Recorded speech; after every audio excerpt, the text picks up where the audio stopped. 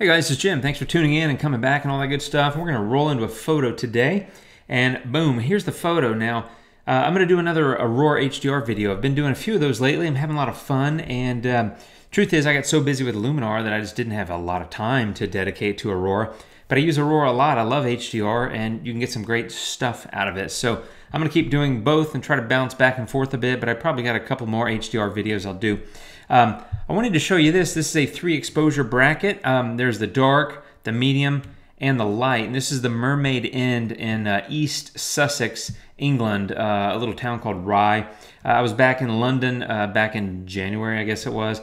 And I was with some friends, and they said, hey, we're going to go down to the coast and blah, blah, blah. Anyway, I ended up here, and you know, as you can see in the dark exposure, the sky is pretty decent. It had a nice little sunset, but that's the challenge with not shooting HDR, is that if you expose for the foreground, you lose the sky. If you expose for the sky, you lose the foreground. So I shoot brackets so I can get all 3, and that's my final result in Aurora. So I'm going to go ahead and launch into that and show you how I got it.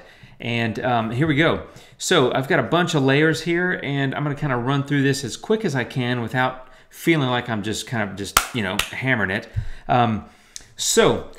First things first, this is your base HDR, and as you can see, there's the medium exposure. The sky actually came through pretty well, and I was really happy about that, because sometimes you have to go back and sort of get the sky from another exposure, which you can do. I showed that in a previous video, but you can add a new layer. You can click on plus, and you can add new HDR bracket layer, and then you just go pick whichever one it would be. In this case, you'd probably pick the -5. These were 3 exposures, -5, -3, and -1, as you can see. But if you wanted to put in a better sky that's not blown out, I would just go get the darker one, and then you can just mask it in. I didn't have to do that because it actually came through really nicely, I think, in the base HDR. So I was happy with that. I did a couple of minor things here with HDR Basic and a little bit of color work as well. And as you can see, let me show you what I did in color. I bumped up the saturation, the vibrance, and the color contrast. So I'm really starting to get some life, but you can see the walls are getting blue. And let me go back to the original.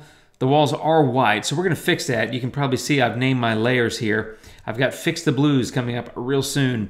And then I added a little image radiance, and this is just the base layer.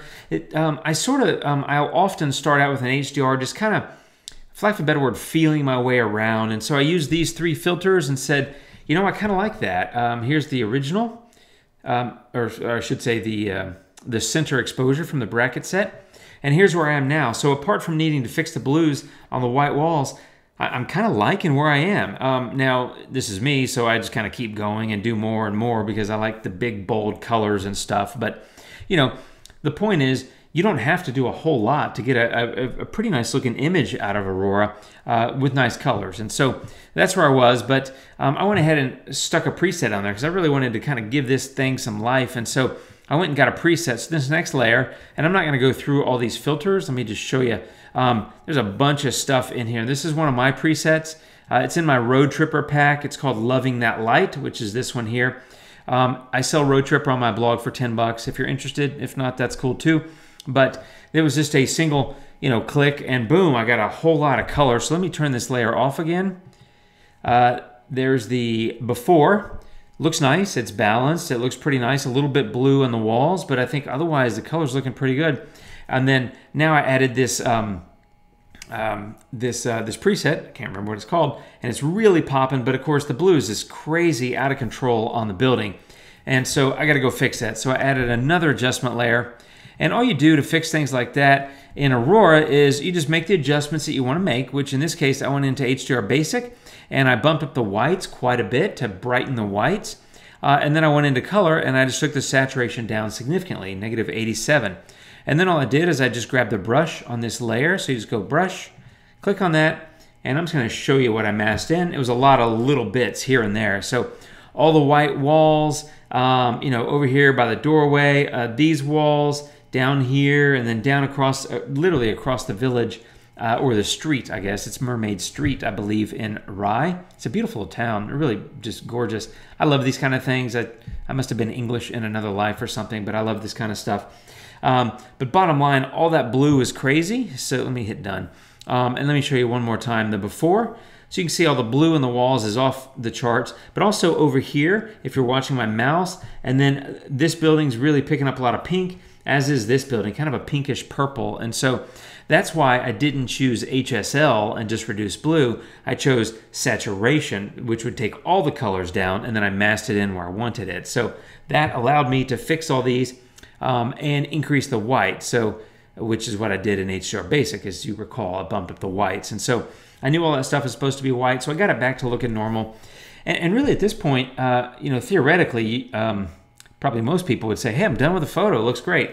Now I see some splotchy stuff in the sky. I don't know if you can tell in the video. It's because I'm using JPEGs, and so sometimes they'll get a little splotchy, but that's gonna go away in a minute anyway. And in fact, it's gonna go away now. I'm gonna jump into my next layer, which I named Sky. And so in this case, let me just turn that on. If you'll just look at the sky, it just got smoother and a little bit darker. And so what I did is, the first thing I did is smooth it out, and that's HDR structure. And I went -100. I went all the way to the left with structure.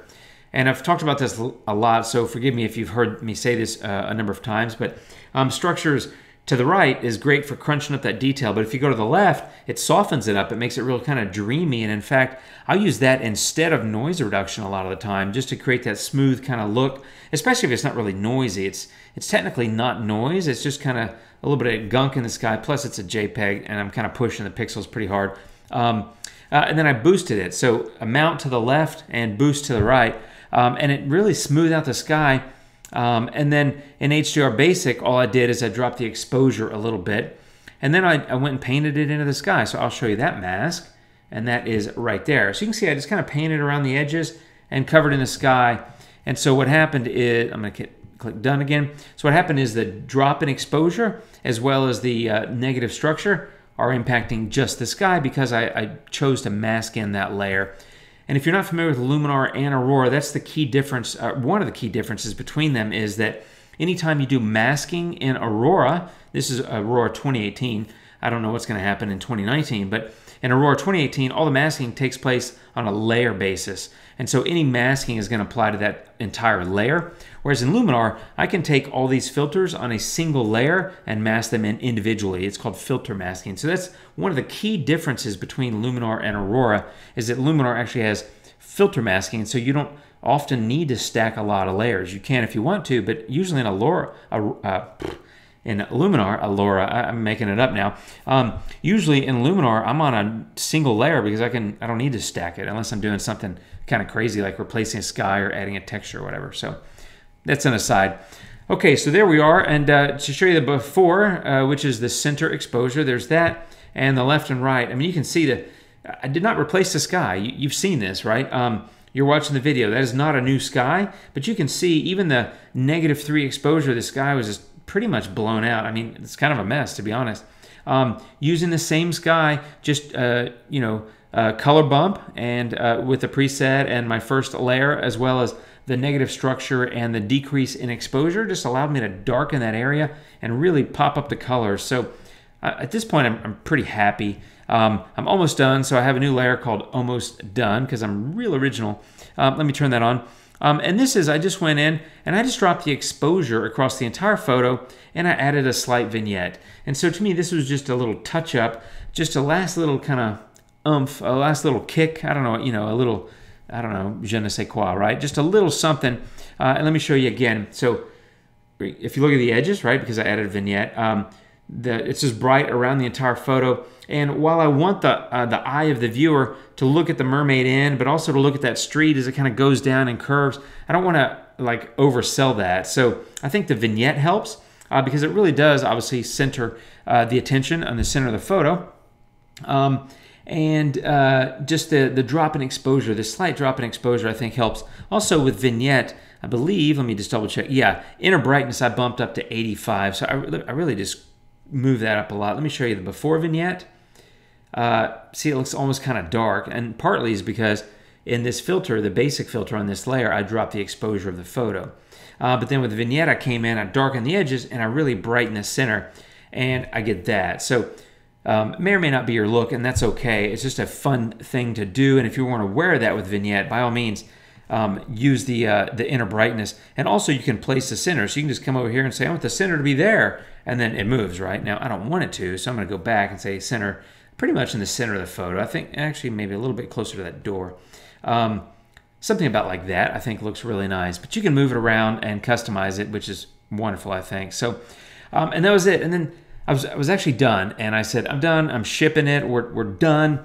And then I said, well, you know what? I'm not really done because I found one little thing I don't like. And you may have already noticed, and that is when I took down the blues on all the white walls, I didn't take down the blues on the windows. So I would expect if the sky is kind of blue and darker that the blue is going to get picked up some in the window, like these top two, but also the frame around these windows is just too blue. It doesn't really look right. And so I went in and that was fix more blues. And so I just went in and let me turn that layer on.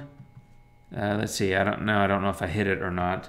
Apparently I didn't. There we go. Okay, I went into HSL and I just took the blue saturation down to -70.